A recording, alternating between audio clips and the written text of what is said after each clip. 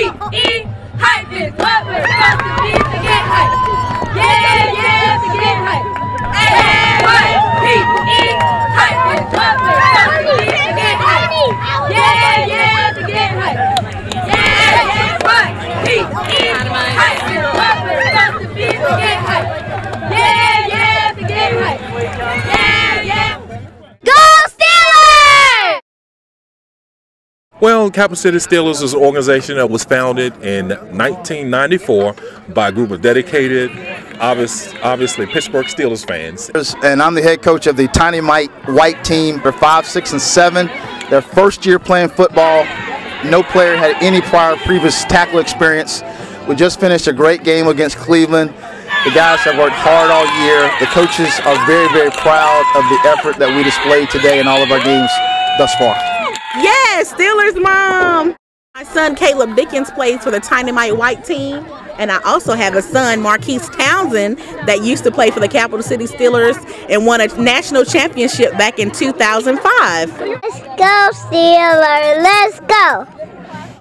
One of the few people that can say that I have 2 national championships in my household. My oldest son, Dorian Scott Johnson, won a national championship as a midget player in 2005. Then the following year, my youngest son, Devon Sherrod Johnson, won a national championship for the junior Pee Wee team in 2006. I don't want to leave out my daughter, Danielle, who's also a cheerleader that made it to nationals last year as a cheerleader.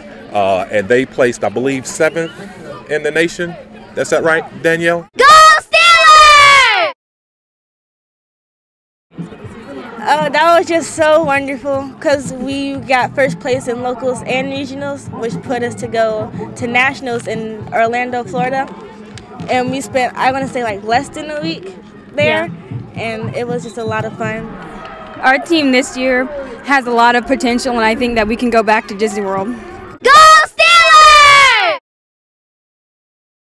I love it. It's a great camaraderie between the parents and the kids, and we've built some lasting relationships, and it's fun. And when football season is over, we kind of send them out to do various other things. We say, do something. A lot of the coaches on the football team actually run a track organization as well called Track Explosion, which my kids run for. My daughter still runs for as well. So we try to keep them involved year round. Go Steelers! And can you tell I love it. I have 8 kids in total, so my son Kyrie couldn't play this year, so I'm kind of sad about that, but my daughter wanted to cheer this year, so we was like, okay, let's do it, but we got 3 more coming. No, 4 more. Family aspect of the community, we keep kids off the street.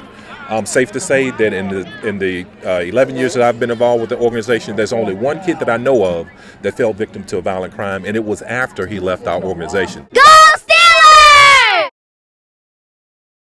At which point I was one of those meddling dads and was admonished by a person to say, look, if you're going to do all this talking about practice, you might as well be a coach. And so I started coaching in 2000, and I've coached. From what I experienced over the years, for like about 7 years, the coaches are more like a parent, another parent for kids that don't have their father in their life. They're like a father figure. This experience has been great because I've got an opportunity to spend a lot of time with young men, and I have a passion for helping young men achieve their best effort. And this football experience has been wonderful for me. The next couple of games, my expectation is that we'll continue to improve and get better and display the talents that we've worked so hard on since August the 1st. You should be proud of yourself. Good game. Great game. Everybody, great job. We won with our effort, we won with our attitude, and we won because we were listening. We were listening to the coaches. So thank you. Thank you. All right, we'll see you on Monday. Practice at